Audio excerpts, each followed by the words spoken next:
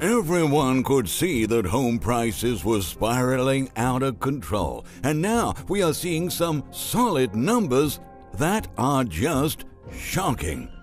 Home prices are rising at the fastest pace ever recorded, and millions of potential home-buyers are getting increasingly frustrated with how competitive the housing market has become. All across the country, average hard-working American families are being completely priced out of the market. Prior to the health crisis, the biggest price bubbles used to be in big cities and major urban centers along both coasts. But right now, buyers have been looking for the safety and comfort of rural and suburban areas, whose markets all over the nation are red hot.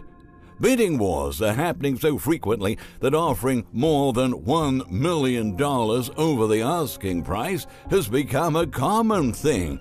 Buyers are so desperate to purchase a home that in addition to cash bags, they've been offering trips, automobiles, even to buy another home for the seller. This crazy frenzy is sending home prices to dizzying heights, and the latest numbers can prove so.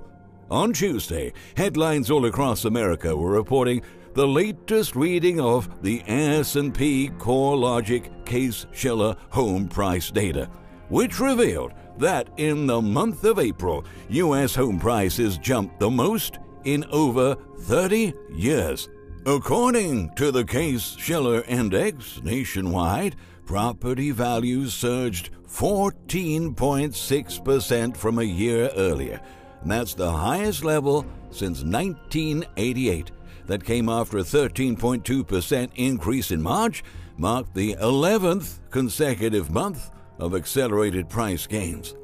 Now, the United States has never seen a rise of this magnitude in all that time. In fact, in at least 20 U.S. cities, home prices spiked 14.9%, beating the median estimate in a survey of Bloomberg economists and signaling an even bigger gain than what was seen during the previous housing bubble.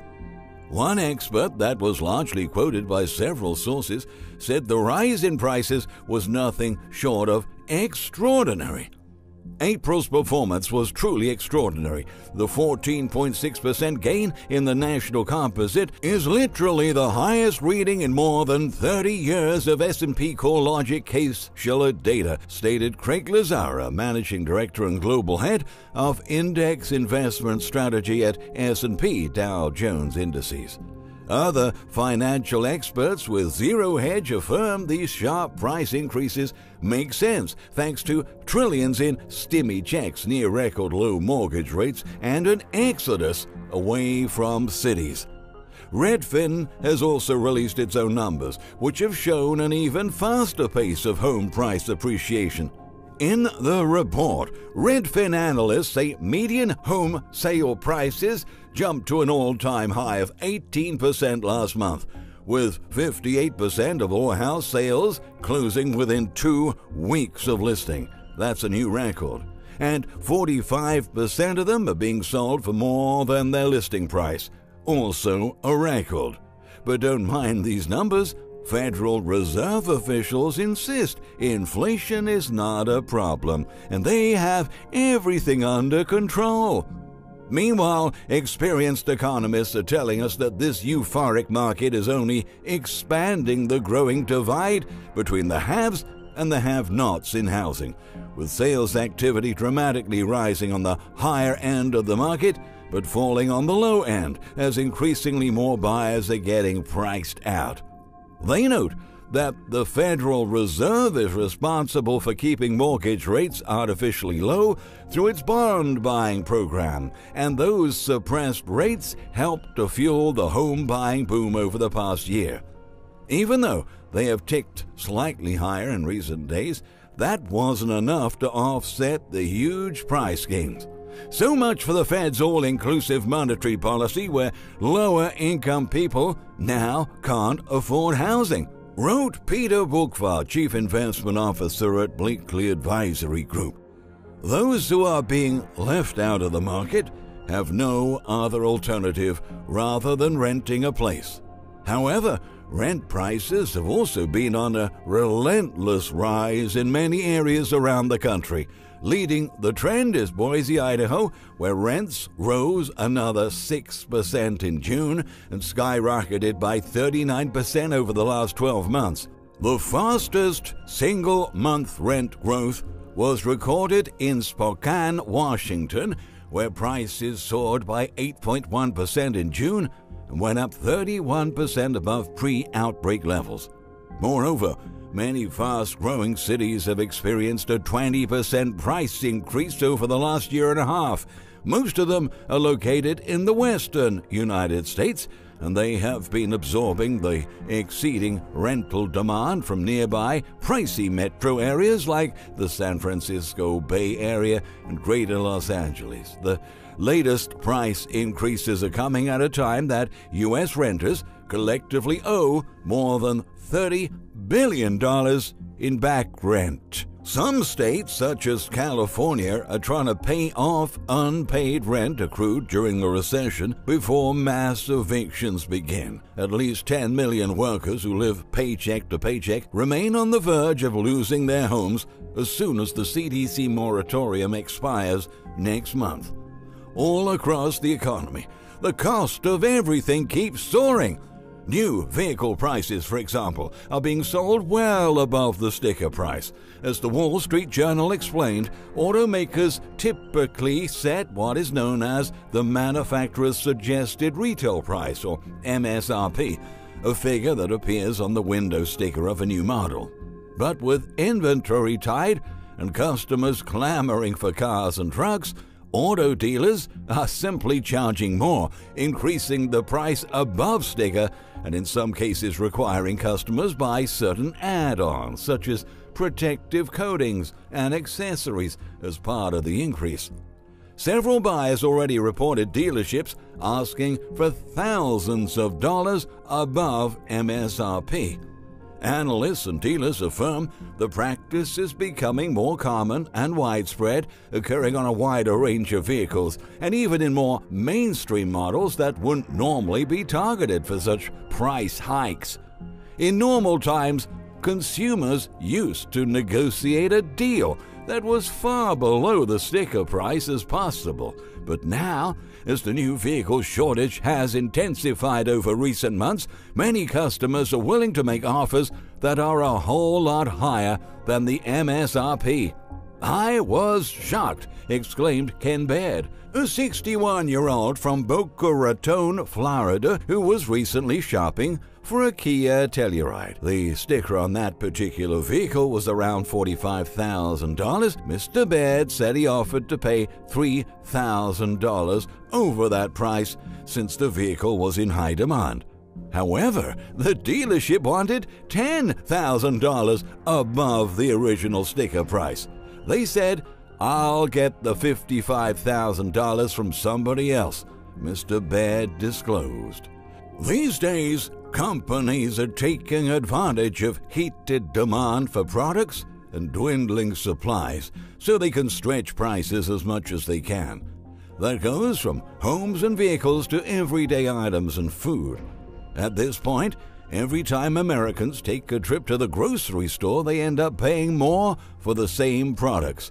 But higher food prices aren't just affecting financially strapped families and the working poor. The truth is, food price inflation is getting very painful for food banks just as well, which is making their mission of helping those in need much more expensive.